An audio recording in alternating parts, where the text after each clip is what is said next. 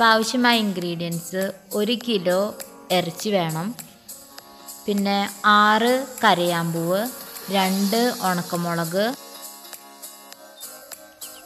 കറുവപ്പട്ട 2 കുഞ്ഞിതൊട്ട, പിന്നെ ഒരു തക്കോലം, ജാതിപത്രി ഒരു ചെറിയ കഷ്ണം, 4 ഏലക്ക. അപ്പോൾ ഇതാണ് നമ്മുടെ മസാല കേട്ടോ. ഇനി പെരിഞ്ജീരകം 1.5 ടേബിൾ സ്പൂൺ, മുഴുവൻ മല്ലി 1 ടേബിൾ സ്പൂൺ, 1 ടേബിൾ സ്പൂൺ കുരുമുളക്, 1 ടീസ്പൂൺ ജീരകം. ഇനി അടുത്തത് 2 ടേബിൾ സ്പൂൺ മുളക് പൊടി, 1 ടീസ്പൂൺ മഞ്ഞൾപ്പൊടി, 1 ടേബിൾ സ്പൂൺ കുരുമുളക് പൊടി. പാൻ ചൂടായതിന് ശേഷം നമ്മൾ ഈ മസാലയൊക്കെ അതിലേക്ക് ഇടാം. എന്നിട്ട് ഇത് നന്നായിട്ടൊന്ന് വറുത്തെടുക്കണം.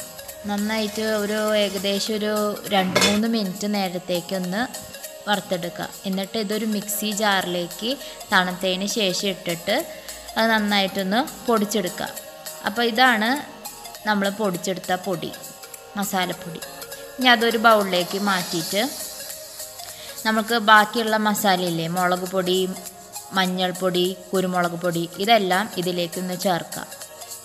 ഇനി നമുക്ക് ആവശ്യമായിട്ടുള്ളത് വിനാഗിരിയാണ്. ഇത് ഏകദേശം 2 ടേബിൾ സ്പൂൺ ഒഴിച്ച് നന്നായിട്ടൊന്ന് ഇളക്കണം.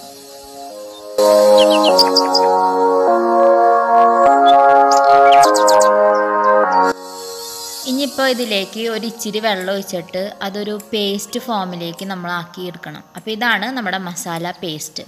ഇനി നമുക്ക് ആവശ്യമായിട്ടുള്ളത് 2 സബോള, ഒരു മീഡിയം സൈസ് മതി, പിന്നെ ഏകദേശം 3 പച്ചമുളക്, പിന്നെ ആവശ്യത്തിന് കറിവേപ്പില, നന്നായിട്ട് കറിവേപ്പില ഉപയോഗിക്കാം കേട്ടോ. പിന്നെ 1 table spoon ginger garlic paste, ഇഞ്ചി വെളുത്തുള്ളി പേസ്റ്റ്, ആവശ്യത്തിന് വെളിച്ചെണ്ണ, ഇഷ്ടമുള്ള എണ്ണ ഉപയോഗിക്കാം, പിന്നെ ആവശ്യത്തിന് ഉപ്പ്. കുക്കർ ചൂടായതിന് ശേഷം അതിലേക്ക് 2 ടേബിൾ സ്പൂൺ വെളിച്ചെണ്ണ ഒഴിക്കുക. വെളിച്ചെണ്ണ നന്നായിട്ട് ചൂടായിട്ട് വരുമ്പോൾ അതിലേക്ക് കുറേ ഒന്നും വേണ്ട, ഇച്ചിരി കറിവേപ്പില ഇട്ട് കൊടുക്കുക, ഒരു മണത്തിന് വേണ്ടിയിട്ട്.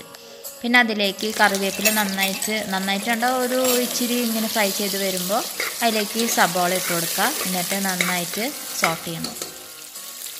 സബോള ഇട്ട് ഏകദേശം 2 മിനിറ്റ് സോട്ട് ചെയ്ത് കഴിഞ്ഞതിന് ശേഷം ഇഞ്ചി വെളുത്തുള്ളി പേസ്റ്റ് ഇടുക. എന്നിട്ട് നന്നായിട്ടൊന്ന് ഇളക്കി കൊടുക്കണം.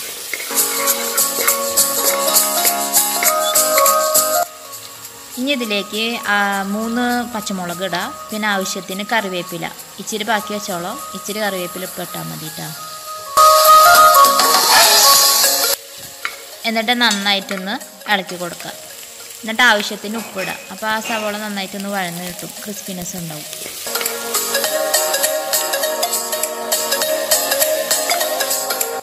ഈ സവോള നന്നായിട്ട് സോട്ടായിട്ട് വന്നപ്പോൾ, അതായത് ബ്രൗൺ കളറൊന്നും ആയില്ല, പക്ഷേ അതിന് മുന്നേ അതിലേക്ക് നമ്മൾ മസാല പേസ്റ്റ് ഇട്ട് കൊടുക്കണം.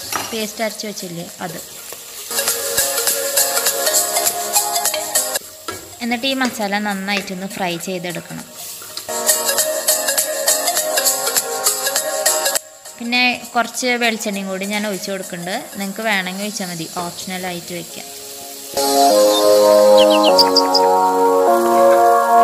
ഇപ്പം മസാലയുടെ കളറൊക്കെ മാറിയിട്ടുണ്ട്, എണ്ണയൊക്കെ തെളിഞ്ഞ് വന്നിട്ടുണ്ട്. ഇനി നന്നായിട്ട് നമ്മൾ ഇത് മിക്സ് ചെയ്തിട്ട് ഇതിലേക്ക് നമ്മൾ ഇറച്ചിട്ട് കൊടുക്കണം.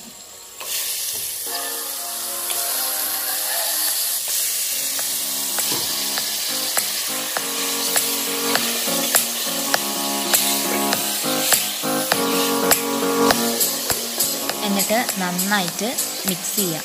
ഇത് കുറച്ച് നേരം ഇങ്ങനെ തീയിൽ കിടന്നൊന്ന് മിക്സ് ചെയ്യണം. അടച്ച് വെക്കാൻ വരട്ടെ, കുക്കർ അടച്ച് വെക്കാൻ വരട്ടെ, ഒന്ന് മിക്സായിട്ട്. പിന്നെ ആവശ്യത്തിന് ഉപ്പിട്ട് കൊടുക്കുക. എന്നിട്ട് നന്നായിട്ടൊന്ന് സോട്ട് ചെയ്തെടുക്കുക. കുക്കർ ഇപ്പം അടയ്ക്കണ്ട കേട്ടോ.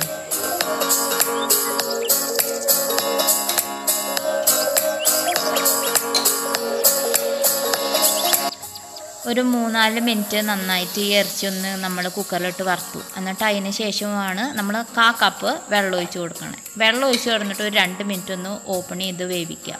അത് കഴിഞ്ഞിട്ട് കുക്കർ അടച്ച് വെച്ചിട്ട് എത്ര ഇറച്ചിയുടെ വേവ് നോക്കിയിട്ട് വേവിക്കുക. ഞാനിവിടെ ഏകദേശം ഒരു 4 വിസിലിന് ശേഷം 5 മിനിറ്റ് കഴിഞ്ഞിട്ടാണ് കുക്കർ തുറന്നത്. ഇനി കുക്കർ തുറന്നു കഴിഞ്ഞിട്ട് വീണ്ടും സ്റ്റൗ ഓണാക്കിയിട്ട് നമ്മളത് ഒന്നും കൂടി നന്നായിട്ട് ഇങ്ങനെ വെള്ളം വറ്റണ വരെ നന്നായിട്ടൊന്ന് മിക്സ് ചെയ്യാം.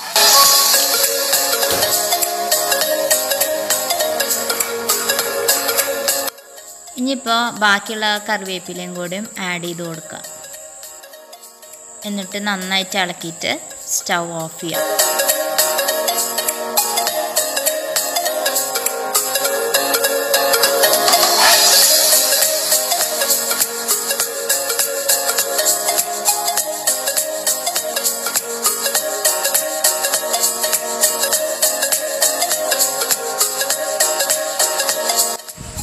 ഇതുവരെ എൻ്റെ ചാനൽ സബ്സ്ക്രൈബ് ചെയ്തിട്ടില്ലെങ്കിൽ സബ്സ്ക്രൈബ് ചെയ്യുക, ലൈക്ക് ചെയ്യുക, ഷെയർ ചെയ്യുക. Thank you for watching.